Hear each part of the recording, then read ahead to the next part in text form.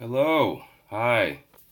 Yes. How are we doing, guys? Happy whenever this comes out because I've not set a specific time as to when this comes out.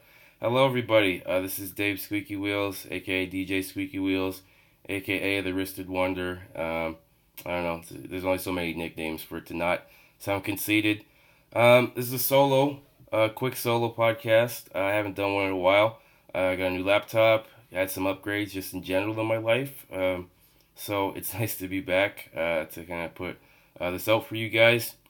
Um, let's see. I haven't done one of these in quite some time. A few years ago, at least. I've attempted before, but it just didn't feel right. Didn't feel organic. So this is going to be one where I'm just going to kind of just let you guys know what's been happening, some future prospects, whatever. I don't know.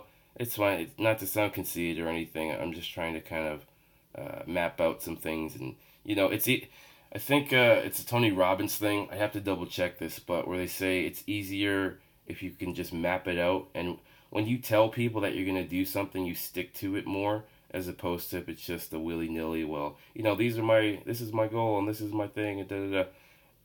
It just seems to be a little more have a little more magnitude to it. Something that when I was at the Y Works, we called it mind mapping. Not sure if anybody's familiar with mind mapping. It's basically just like a spider web. You have something in the middle, you have a goal, something that you want to achieve, and then I guess the map is just a way of steps that you're going to take to achieve that goal. So if it's losing weight, the one of the maps could be like getting up in the morning, stop eating said snack food, be diligent with this, do weights at this time, that time, whatever.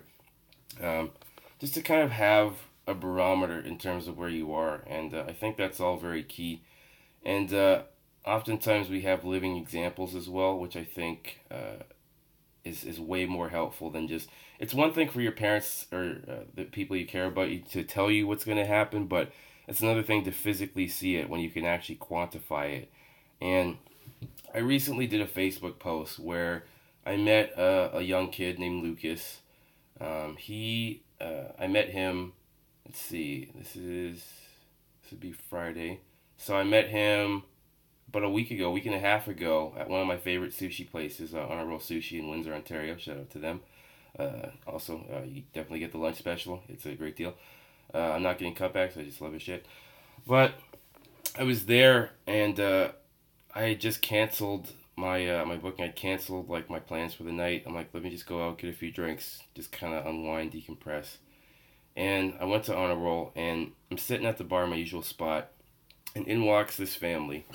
I could tell they were from the States just because there's like a natural, dialect or like a natural accent. The Michigan accent, famously, my famous example is hat, cat, bat. If any one of those three words they say hat, cat, or bat, that's how I know they're from the Midwest, Ohio, or Michigan, or something like that. And there's a family of about five. There's a mother, there's a dad and a mom, and three little boys. And they all sat together. The little kid was hyperactive. He was messing around with the chopsticks. He put them up his nose and, was pretending like he was a lobster because it's just funny. Kids are very innovative in that regard, man. I sometimes think, you see like some of these innovations, scientific innovations, where they base how they're going to assist people, because I guess that's kind of the projection is that we're going to have robots who help us in the house, kind of like Rocky IV did, when he's just like coming in and bringing Paulie a beer or whatever. But anyways, I digress. So they sit down at the table, and I'm just there minding my own business, chatting with the bartender, doing whatever. And as I turn to go to the bathroom, the mom turns and says, "Excuse me, do you have arthrogryposis?" And arthrogryposis, for those of you who don't know, I talk about it. I used to do an old bit about it on my act. It's basically it's a cousin to arthritis and fibrosis. It literally means curved or hooked joints if you look at the translation. It affects everybody differently because you could have a perfectly functional body, but one or two joints could mess up, I guess, the way that it inhibits movements. It inhibits the way you can manipulate your environment. So with myself, it's most of my major joints.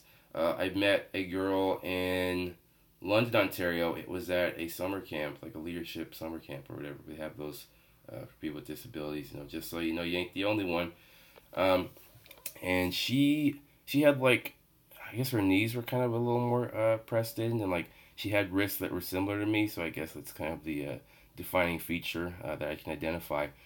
But she turned, and at first it really took me off guard because that's not the type of question that I'm used to hearing from people. Normally it's, oh, is it CP or is it this? Or they kind of go for like the big three in terms of disabilities. Not that there's a big three, but you can kind of see people and kind of decipher what their issue is. So she turned to me and asked me that question, and I paused for a minute. I made like whatever quick joke, just a dumb joke I do, just kind of deflect. But then I said, yeah, I do. And she invited me over to the table. And when I went to the table, I met her son, and I met a couple of her other sons. That, kids will introduce you to themselves. You'll even the shy ones, man. Like they definitely they definitely aren't shy about asking questions. And as the night went on, we just talked to each other and about the challenges that you face. I hate the word challenge because everybody's got them. It's not exclusive to one group or the other. That's why I hate when people want to quantify just to make their thing seem the most important. We've done that throughout history. Not to belittle anybody's situation, but it's like it's definitely all relative, and it's definitely what you want to quantify it as. So, anyways, I'm sitting there, I'm chatting with them, and I was just astonished how Lucas was just doing the same things that I was doing at that age. And it's not like I didn't have a support system. That's not at all what I'm getting at. But I was sitting here going, it makes a difference when it comes from a peer or when it comes from somebody who knows the trials and tribulations that you go through, as opposed to it being your parents. Because yeah, your parents have like life experience, they love you, they want you to succeed, but it resonates a lot more when it's somebody who's been through the woods, for lack of a better term. So, like I said, we chatted for a little bit. He was great. He was telling me about like what he was doing in school, what he wants to do. He wants to work with computers. Loves video games.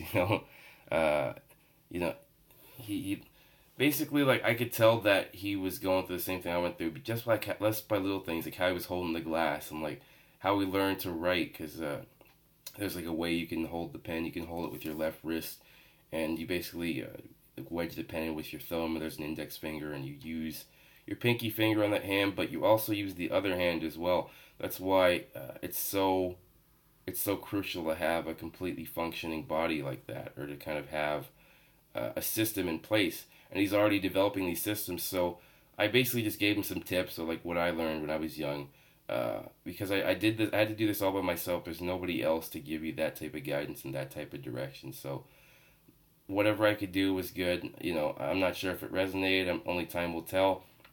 But he could not have had a better support system with his family, his brothers. I could tell there's beautiful people in his life, and it's something that you can't take for granted, man. They will take you out of some dark places, and they will tether you to the rest of what's going on, to your environment. Um, I don't know. It's still hard to believe. I'm still kind of processing all of it, because we took the picture. I did the thing with the wrist. I used to have a little bit where it's like, I don't fist it, I wrist it, and we did like the wrist bump, and that's the picture. You can see it online. It just, I don't know. It made me reevaluate my own bullshit, for lack of a better term. We can all get caught up. We all get caught up in our own the momentum of our lives, but that really put it in perspective in so many different ways, in so many different categories. So yeah, it was one of those instances where I found myself being thrust in a position where it's not something that you ever can foresee yourself, really. Even the people around you, they could say, oh, you could help people, you could do this and that. But I don't know. It's hard to really explain, guys. It's hard to really put in words. I'm just really fortunate to have met that family. They're a beautiful family. Again, go on my Facebook, Dave Squeaky Wheels. It's all there on all my social medias. But that's not why I'm here. It's not why I'm here. I guess having this one-way conversation with y'all. Basically just sitting here in my underwear. This is the only job where you can just sit in your underwear, and get your message out. And you have the same voice as anybody else. But, I don't know, a couple years, that wasn't really sure what I was doing. I'm just now. I've been at CJAM for a while. That's been going pretty great. They still have a music and CD library, and every time I feel like I brush past the CDs, I feel like I'm gonna rearrange the musical genres and just the alphabetization by accident, just because they have like little tags that stick out. Everybody's pretty cool. The environment's really nice. Um, but I never would have got that job without the YMCA. And the YMCA was really, it's really a place where you have time to do self inventory. And that's what I really want this podcast to be about: taking self inventory, letting things happen when you put the right energy out in the universe, having it be serendipitous. Whenever you try and force or kind of insert yourself too much into a situation, I find it typically doesn't pan out, because not just that you're putting up the wrong energy into the universe, but also you're trying to force something that should be organic. So when I went there, I had applied for the disability one. It was what exactly was the name? I don't know. Anyways, it was it doesn't matter. There was the Y Works, which is the one I eventually got into. It's for people with employment barriers, and just to kind of assist them if they have any issues like that. And that really, one sec. It's called the Y Opportunities program. So it's set up to have people with disabilities, a range of disabilities, or anybody that has employment barriers. Just gives them a crash course on how to navigate the job search, and how they can kind of condense and identify where their skills come into play, and just kind of get over the employment barriers. So I initially applied for that, and again, it's funny how life works, because I did not get into that program initially, but I got a call that same day for the Y Opportunities program, and started the very next day. And I'm not gonna lie, I was pretty nervous. I hadn't been in school at that time for a good couple years, or something where it was just standardized. Get up in the morning, do whatever, go back home. Again, any job you do, and you hear this a lot, make sure that it's a job of passion. You know, you have to do what you have to do to cover your bases, and you handle what you have to handle. But if you can, definitely go for something that you have passion about. It makes a world of a difference. So I just went there. I went there the next day. There's people from all walks of life. People who had just came to the country. There's people who maybe down their luck, had issues, with family and whatnot. I'm not gonna, obviously, no names, not gonna out nobody. But what it did was, it really put me at ease. It made me realize that you're not the only one going through something. In fact, there's many people who have way more trials and tribulations than you. And just to go back to the mind mapping thing, there's little cheat codes and like little things that they taught you, like even just the most simple thing, like having a to-do list, or like writing something in your phone where if you have an appointment. There were little things like that where I was just slipping, man. And my mom also told me this too, a cluttered room is a cluttered mind. And my room's, it's still not great. There still has to be some upkeep and whatnot. I'm probably gonna have a yard sale, because there's a bunch of shit in my basement that I don't need anymore and I don't use. I haven't used for a while, like wrestling figures and old jerseys. But anyways, I digress. So that was about an 8 to 12 week program. Everybody had applied for different jobs throughout the community, and there were some people that were getting bites here and there, to use a fishing term. And I had applied for maybe 15 to 20 different places, and I'm gonna do a show with Cam Wells. He's a guy who I started at CJM with. He has a show called Handy Link. I actually just got off the phone. Was doing an interview with him, and one of them was that one of the facts he told me, because I always learn something from him. This is why it's also good to be around people who didn't grow up the same as you, maybe have different backgrounds and perspectives, because he told me that up until a certain point, they were paying people with disabilities way below the minimum wage for the longest time. Don't quote me on this. I don't have a timeline in front of me, but it just goes to show you that we take so much of what we have for granted, and literally the opportunity and the people that you need are sometimes right in front of you. So that being there really put it into perspective. The instructors couldn't have been more helpful, couldn't have been more resourceful, teaching you how to use those online resources, those community resources, which proved to be even more valuable.